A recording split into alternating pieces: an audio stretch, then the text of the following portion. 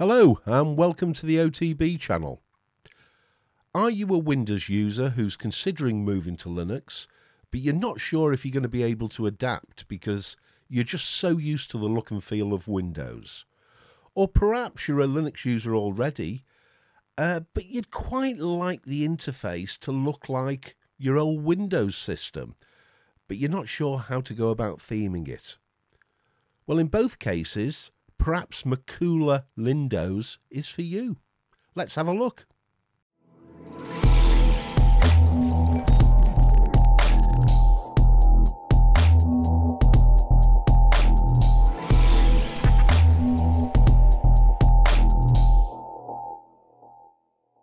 Right, welcome back.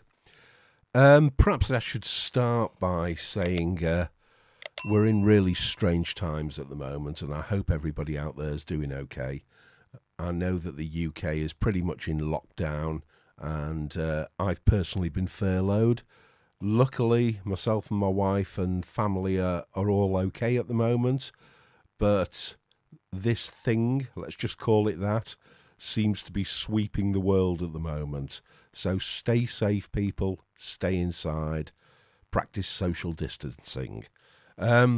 Right, so let's put that to one side and let's go back to what we love doing, which is Linux.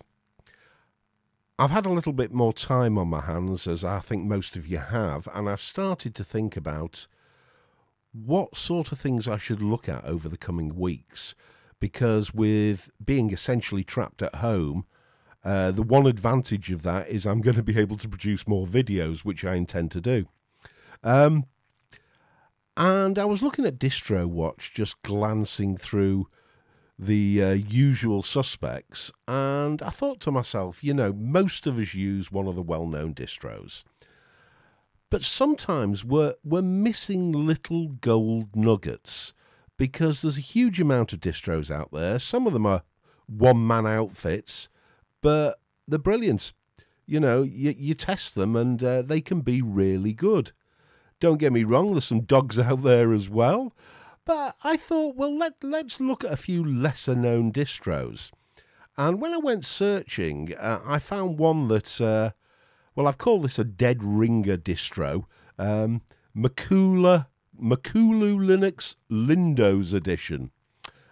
So it's pretty obvious what that's a dead ringer for. It's a dead ringer for Windows. It's not a Windows clone. It's a Linux distro which is themed up to very much look like Windows.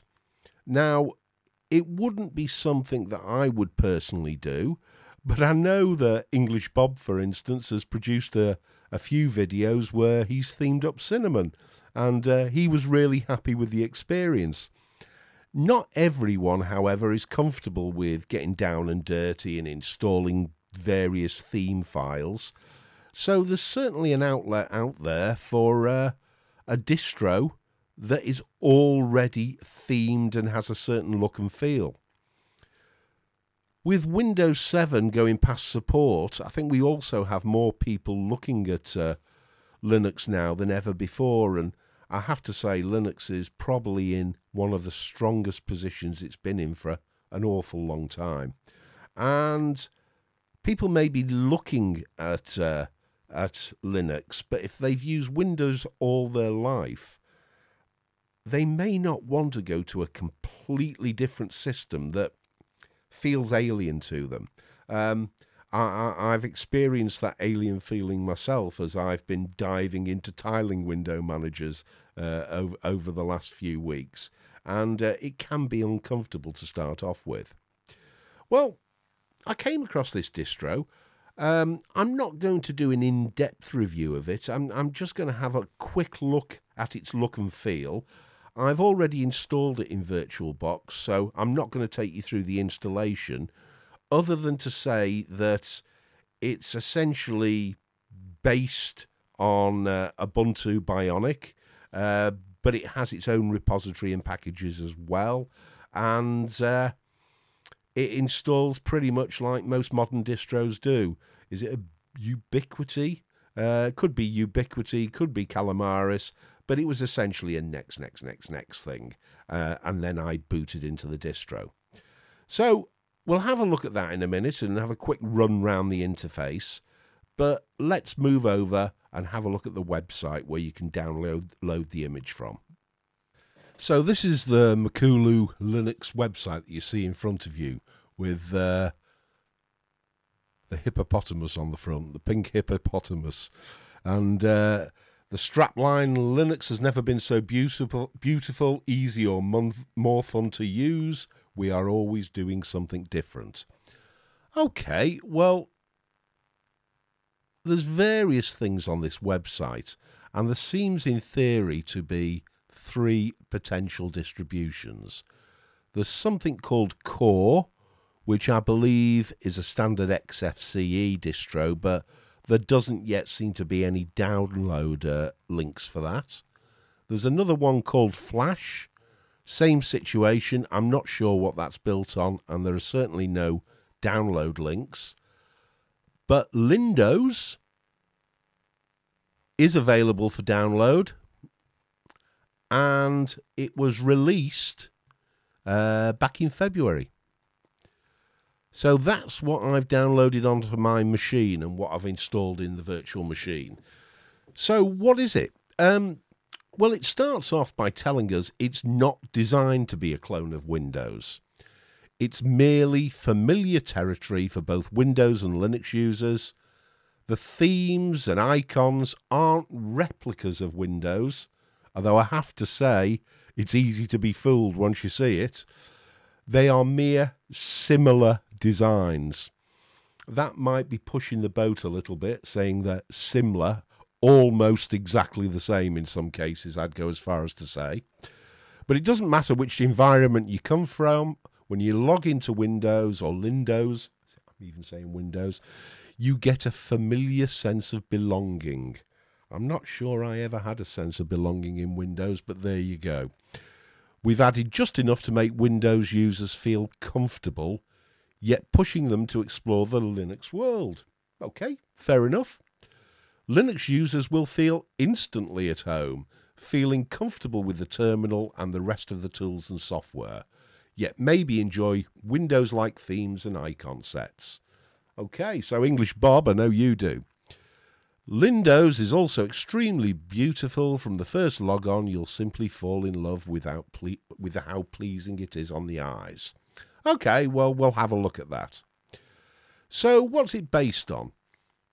Well, apparently the previous version was based on Debian. I think it was Debian testing, but it's now built on their own base, which they call the MakuluLinux constructor base. Okay, a base they've spent a lot of time making and perfecting, and possibly one of the fastest, most flexible and most stable bases floating around the net at the moment. Okay, so that's a big claim. Not to mention it is near bug-free. I've got no problem with people making statements like that, but the distro better live up to it if they're going to do that.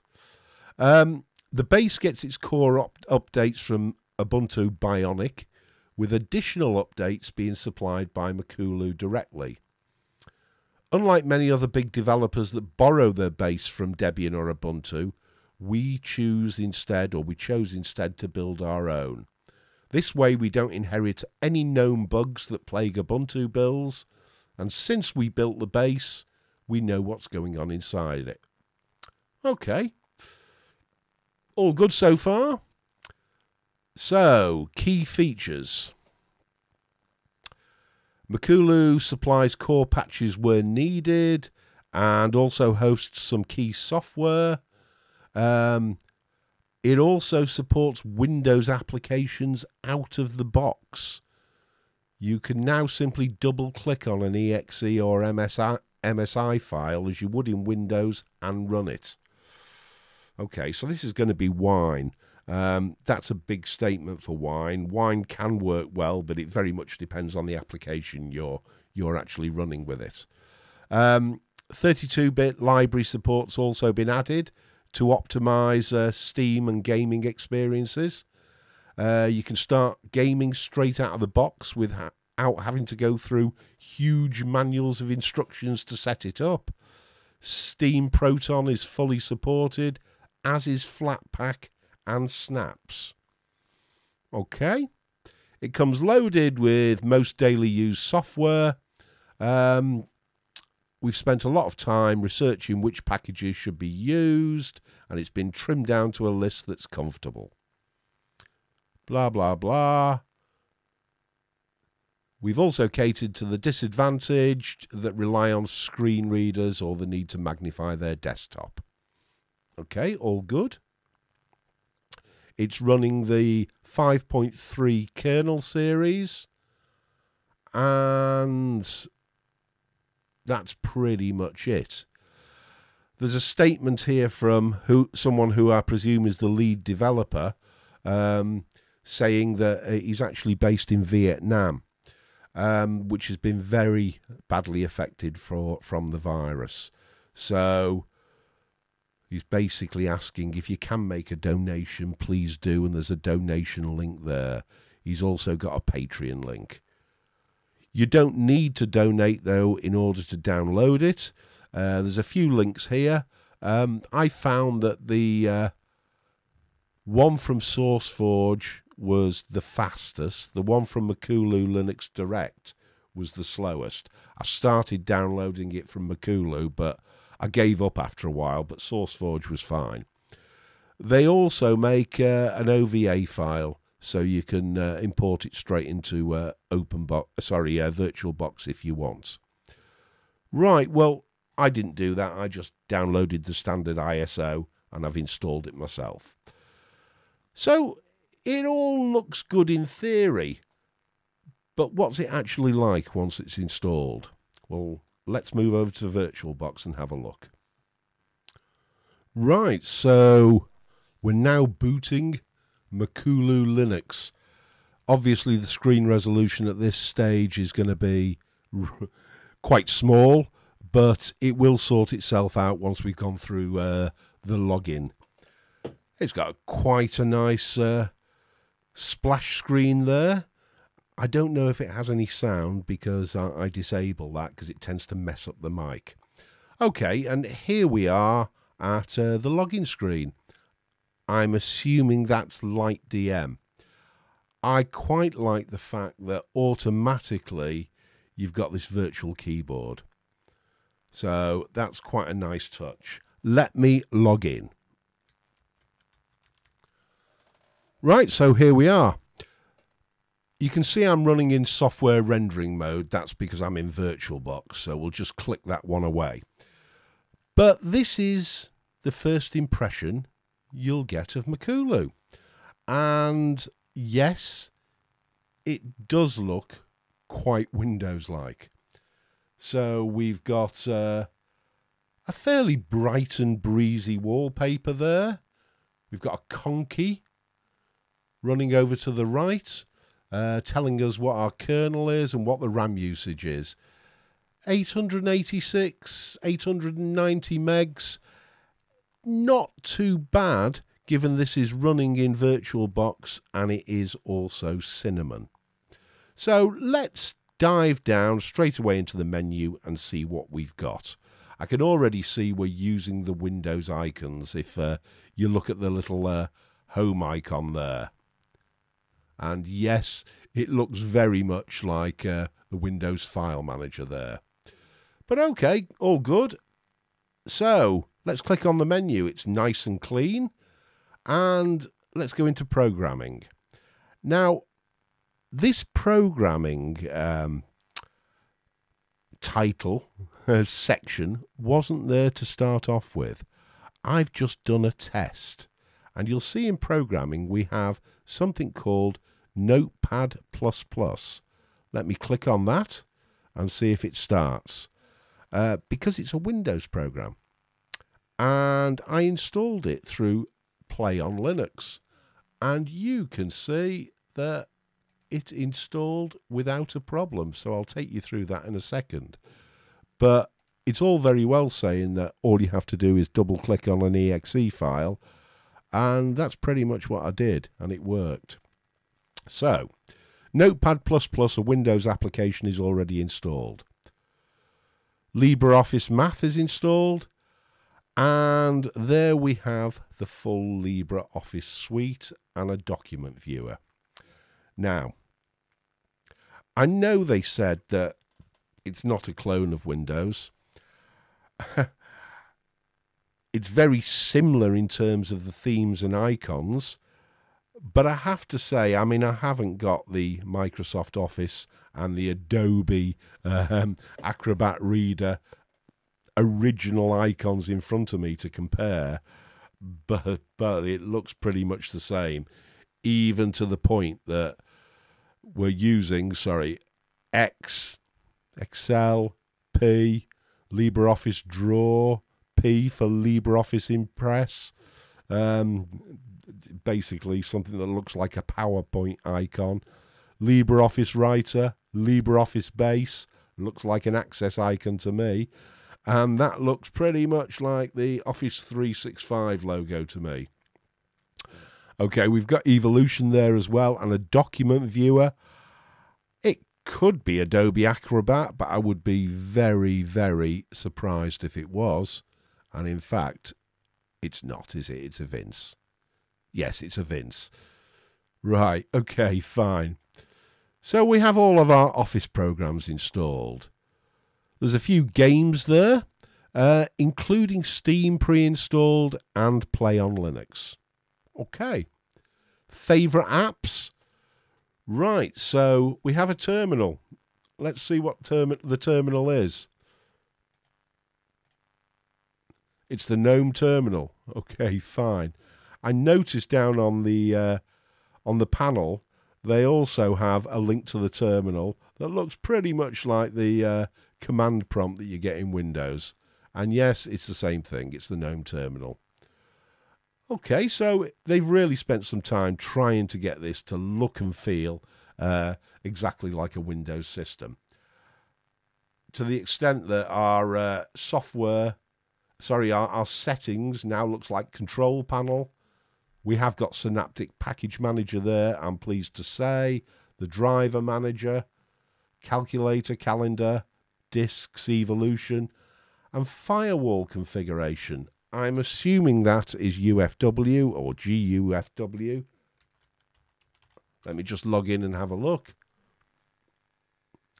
Yes, it is, but it's not on by default. So if you want to switch it on, obviously you do that, and the firewall is then enabled. Let's go back to the favorites menu. What else have we got there? LeafPad, PlayonLinux, Q for Wine, which I believe is another front end to Wine, a software center, okay, where you can go through the normal installation. I presume these are flat packs or snaps, but hey ho. What else have you got there? You've got your terminal, time shift. Okay, so you need to do backups, and you've got a system monitor. And as you can see, RAM is creeping up now to 1.2 gig. Strangely enough, Conky says 989 gig, so not sure why that's different. Right, let's keep going. So preferences. Okay, we can see the Cinnamon base here. It looks pretty much the same as your standard Cinnamon. Administration. App grid.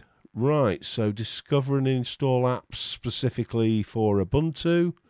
Auto login, BleachBit, a link to donate, HTOP. Let's run HTOP and see what we're actually doing. 986 megs. Okay, so that's reading exactly the same as Conky. What else have we got here? GDebi, Grub Customizer, LightDM greeter configuration, NTFS configuration. I recognize that icon. A package updater, add or remove software, printers, Q for Wine, Samba Share. Let's just click on that and see what it brings up. Okay, yeah, it's just the add or remove Samba Share configuration utility. And what else? System reset. Fix missing cloth clock, themes and desktop options. Okay, quite nice to have that. USB creator, Xterm and UXterm, XFCE terminal as well, and Makulu updates. Okay, and there's the screen reader and the magnifier apps. And what have we got in sound and video? We have audio recorder, Kazam, which I believe is a screen recorder, and MPV media player. Up to internet, Discord is installed by default, Google Chrome, and OpenDrive Sync, which is a Google Drive client. I believe this does sync your files with Google Drive, but it doesn't sync the folders. It just brings down the whole lot of them. We've got Ramina for remote desktop access and Skype. Over in graphics, we haven't got the GIMP, but easy enough to install. We have Pinter and MyPaint. Catfish file search, ClamTK, so it's already got antivirus installed. In Grandpa Archives, Screenshot, Variety for your wallpaper, and the virtual keyboard and Wine Tricks. It's a nice, very clean looking menu.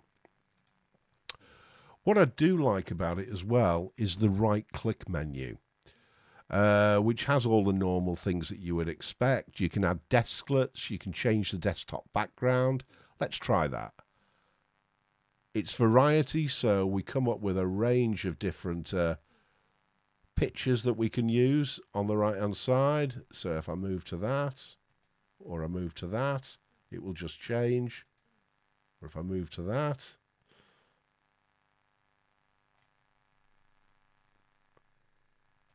okay, plenty of choice there anyway. Let me just close that down. What else do we have on here? Desktop clock. Right. Now, if you like Conky, personally I'm not a fan, but I think this looks okay. It's all white, this one.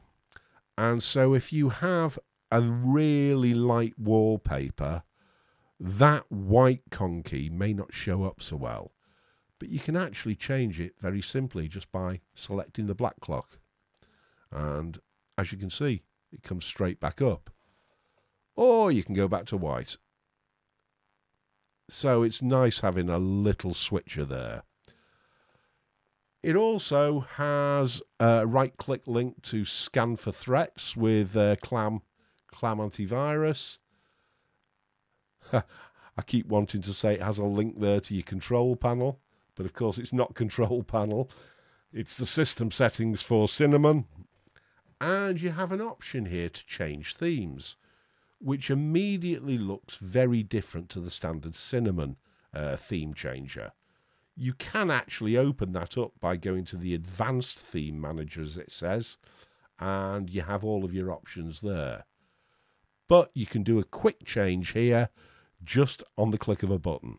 Now, I believe the theme we've got at the moment, let's just open up a file manager so you can see the difference. I believe the theme that we've got at the moment, I'll drag this across here, is Windows 7. But we can go to classic Windows. Whoa! Hello, Windows 98. And what does the menu look like? Yep. We're back at the original. That really does look like Windows 98. Internet, Google Chrome, and it's got the Internet Explorer thing. Okay. Or we could go to Windows XP. Let's see what that does for us. Okay, instantly changes everything, including our file manager. And, right, very blue.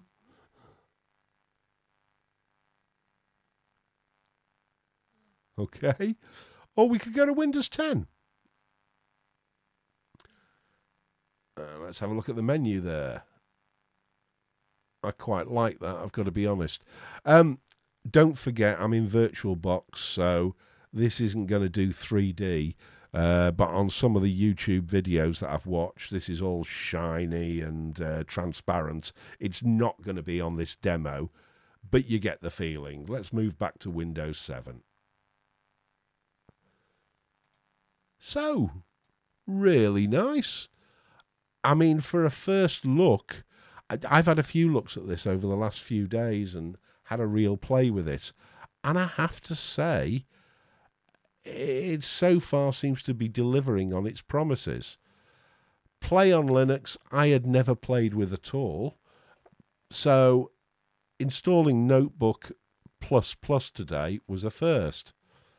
And this PlayonLinux is quite impressive. It even downloaded Notebook++ for me. And it has links to a whole range of accessories here. Flash, I don't know why you'd want that anymore. Education, games. Now games, there's a huge amount of games that you can actually download. And there's even patches there that you can download. What about graphics? Adobe Fireworks, Photoshop, Google Picasa, Microsoft Paint. Microsoft Paint, do you know what? Shall we see if we can install Microsoft Paint now, just as a last thing? I've highlighted it. Let's click install and see what happens.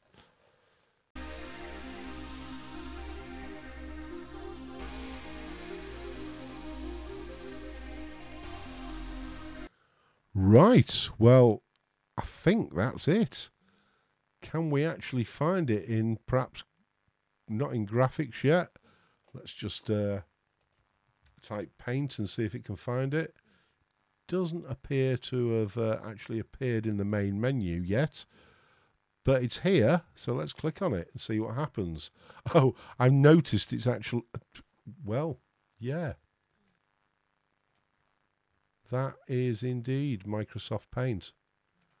And I've only just noticed it's actually put a desktop icon on for the two Windows programs that I've installed. Yes, I do want to close it. Quite impressive. Look, guys, I'm going to leave it here. It is what it is, this. It's running on an Ubuntu base. The developers have obviously done a lot of work with their own base as well. And they've spent a huge amount of time getting this themed to look very much like Windows.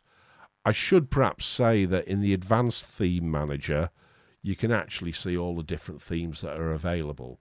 So you don't have to stick with one of the defaults there that you can select at the click of a button. Right, there's a fair few there, isn't there? Hey, if nothing else, download the VirtualBox image, fire it up and see how you get on with it. But for now, let's go and have a chat about it. So that was MakuluLinux Lindoz Edition. And I have to say, I'm pretty impressed with it. Given that it doesn't really appear on the radar yet as far as a Linux distribution is concerned, it's quite polished. It seems to work really well. There's a lot of work being put into it. And I think it probably deserves a bit more love than it currently gets in the Linux community. Whether or not you'll be interested in it is going to be solely down to whether or not you like that Windows theming. It doesn't appeal to me, but I appreciate the fact that it's been done really well. So if you're looking at moving to Linux, it might be a good first move. If you're an existing Linux user and you can't be bothered finding all the theme packages yourself and you just want to install something that's Windows-like, give it a spin. It costs you nothing to download and install, but if it's good, I mean, remember, the developer over in Vietnam, they are having a really hard time with the virus at the moment. You know, by all means, make a donation. So that's pretty much it for today. I would normally say this week, but this will go on a bit longer. Don't forget, guys, that I'm also on LBRY, and my little Facebook group, I think, has got to 24 now. If you want to join, come over. You'll be very welcome. Other than that, enjoy the rest of your Saturday. See you in a day or so. Cheers.